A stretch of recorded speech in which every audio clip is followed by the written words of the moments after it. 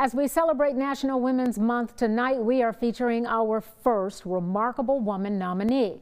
From an exhaustive list of women, our committee narrowed it down to 4, and Sheila Paskell of Hot Springs is one of them. Here's her story. I grew up in a family that was always helping others.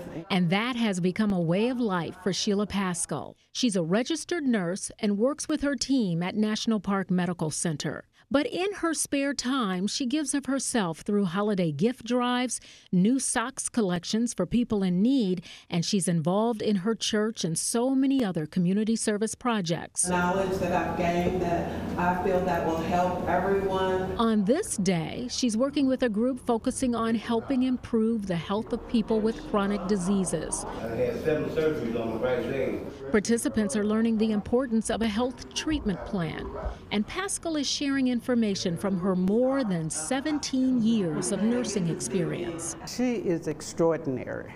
Ann Gibson nominated Paskell and has known her since 2005. I think she is one of the most remarkable people that I have ever known, and I've been around a long time. Reverend Willie Wade Jr. leads this program and says this is one of many community service projects where Paskell has been at the forefront.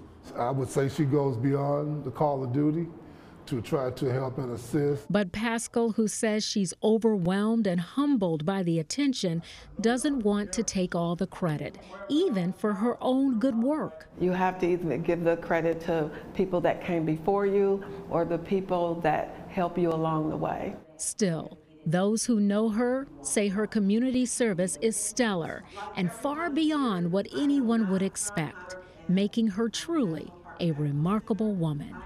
So that's me in a nutshell. That is her in a nutshell. Our Remarkable Woman series features women who are really making a difference in every day in their communities. You'll meet one of our 4 finalists every Tuesday night this month right here on Fox 16.